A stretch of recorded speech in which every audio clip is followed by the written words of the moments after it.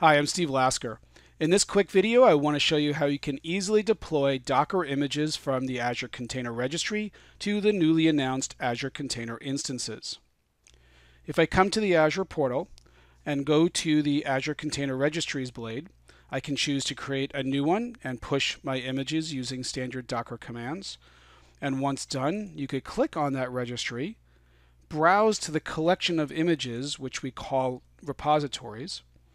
And within this, I can see I have a demos ASP.NET Hello World with both Linux and Windows tags.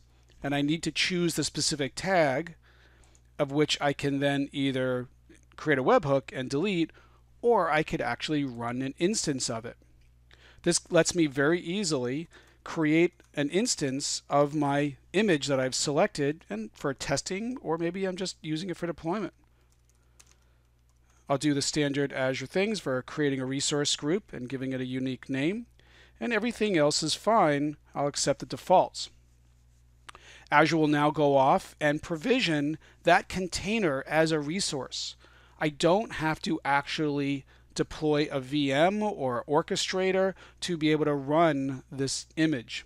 So while that's coming up, I can bring up Cloud Console, and we can say AZ container list within the resource group Steve Lass ACI, and we can see that that resource is being deployed. And here's my fully qualified image name.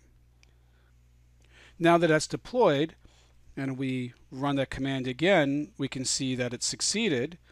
And now I can just take the IP address, because I did tell it to make a public port, and if I just paste and go, we'll be able to see my image running up in Azure. So here's a standard ASP.NET website, and I've edited this page to spit out a bunch of environment variables, and you can see a bunch of interesting information around how the container is running. To go back and delete this, because I'm paying for the minute for my Azure Container Instances, I can say AZ container delete the resource group, or actually the name, sorry. Actually, I do need to give it the group. Steve Lass ACI dash name Steve Lass ACI as well. And now that will actually delete that individual image. So if we go back and take a look, AZ container list, we can see that there is no longer anything running. So that quickly, I was able to take an image from the Azure Container Registry, deploy to Azure Container Instances, test my image, have it build just for the amount of time that that image is running, see my image running using the public port that was made available to me, delete it, and now I'm done.